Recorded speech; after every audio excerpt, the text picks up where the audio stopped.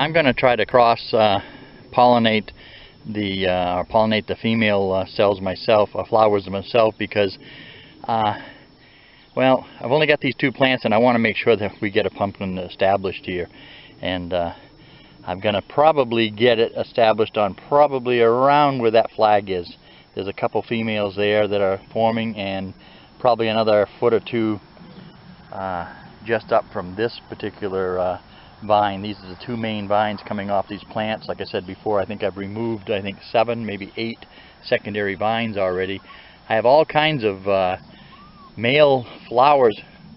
Those are all male flowers in there, or I should say buds in there.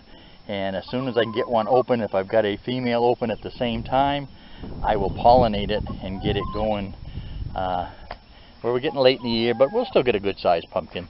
As the vine grows, as you can see up underneath there, I have put more dirt and compost and whatnot on top of the vine. I only do that because it anchors the vine, for one thing.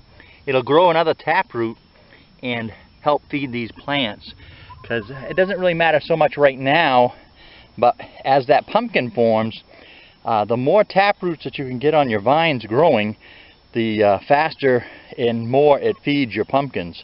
A lot of people think all the nourishment comes from the main part of the plant. It's not true. That's why it taps roots all along its own vine by itself.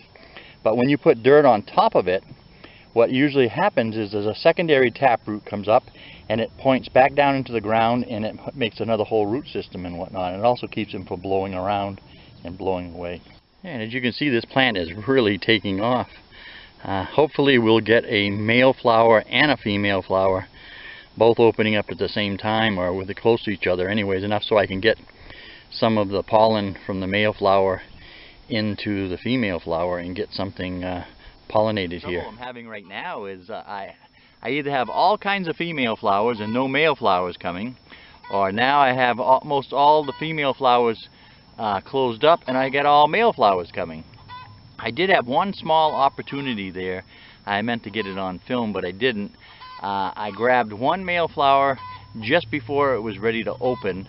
It was almost ready to open, but I peeled back the petals, and I tried to pollinate a couple female flowers, and hopefully those took, because you know, it's getting so late in the season here. We're in toward the end of July here to be growing big pumpkins like this. I'm hoping to get at least something fairly good size and whatnot.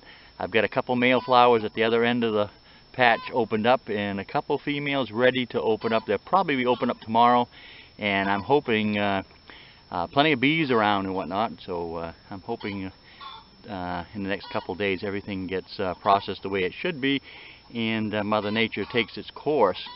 And after I see any pumpkins growing, like I said in a previous video, I'm probably only going to pick maybe 2, maybe 3.